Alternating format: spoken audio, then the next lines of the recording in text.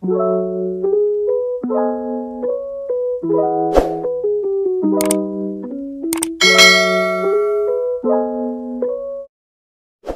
guys, this is me Pratiksha Gurung and welcome to my channel. So today I am very much excited and happy at the same time because today I am finally getting out from here. किनभने मेरो quarantine period चाहिँ सकियो.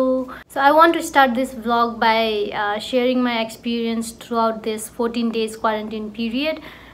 So यो चाहिँ especially yorkको studentहरुलाई चाहिँ लागू हुन्छ. Firstly, accommodation चाहिँ it's very awesome. Just accommodation चाहिँ एकदमै comfortable, spacious छ अनि सबै कुरा चाहिने सामानहरु जस्तै oven देखि लिएर fridge अनि coffee maker, TV अनि तातो पानी चिसो पानी आउने, everything is very good है. अनि I don't have any complaints about the accommodation. The only thing that I am not quite happy about is the food. Yes, food. As for me, मलाई चाहिँ खानेकुरा चाहिँ एकदमै खानेकुराले चाहिँ एकदमै दुःख दियो. किनभने चाहिँ यहाँको खानेकुराहरु चाहिँ धेरै जस्तो सबै कि गुलियो हुने कि अमिलो हुने हैन. Honestly speaking, you guys will miss Nepali dal bhat very much if you are here in quarantine, especially yorkको स्टुडेन्ट्सहरु. किनभने यहाँको खाना नै त्यस्तो आउँछ, कहिले स्यान्डविच, कहिले बर्गर, मोस्टली ब्रेड आइटम्स अनि त्यो खाए पनि पेटै नअगाए जस्तो हुने त्यस्तो हुन्छ के.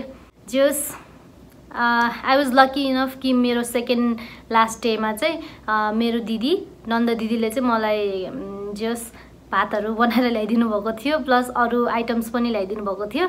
सो दिदीले चाहिँ मलाई 2 झोला सामानहरु ल्याइदिनु भएको छ है. I feel very very happy and grateful right now.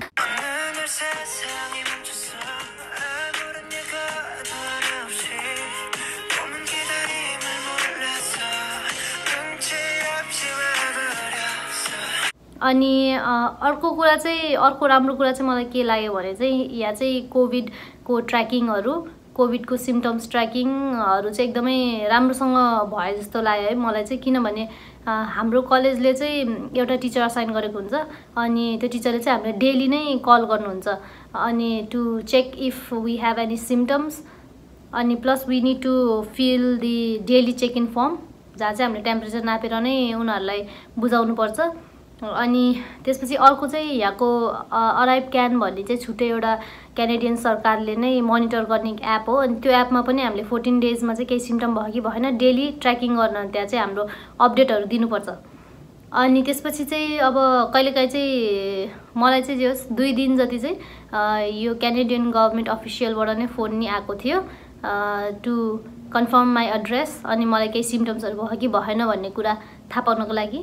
So that was my 14 days experience. So आजको प्लान चाहिँ के छ भने यहाँबाट चेक आउट गरेपछि चाहिँ अब उता रुममा जाने अनि त्यसपछि 12:30 बजेतिर चाहिँ I have PCR test को appointment. So yes, I will take you guys along with me and if you guys want to see then please keep on watching till the end. So finally आज निस्किने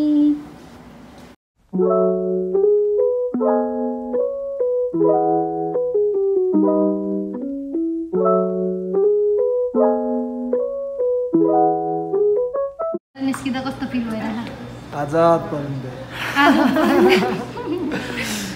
Finally we are going to go out today.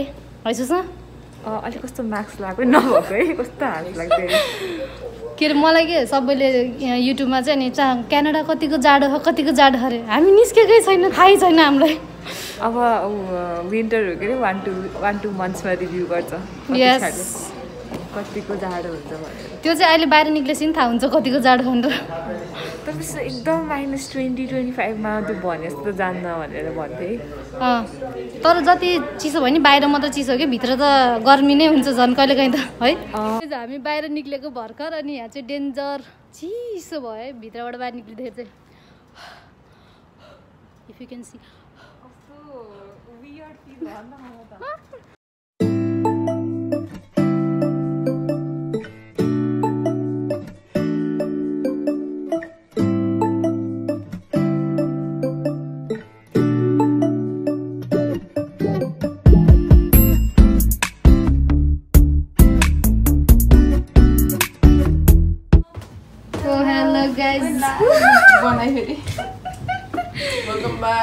Thank you okay guys हामी अब covid टेस्टको लागि निक्लिन लाग्यो 12:30 बजे छ ओइ सन्ध्या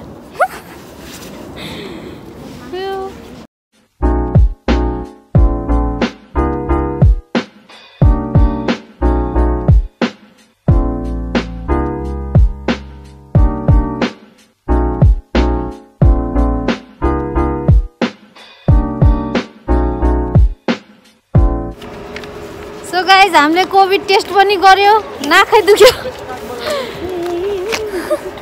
नाक दुख्यो छैन डेन्जर रगतै आउला अयो मेरो नाक पोल्यो ओके अब हामी चाहिँ प्रेस्टो कार्ड बनाउन जान्छु अनि अलिअलि grocery shopping I will take you guys along with me grocery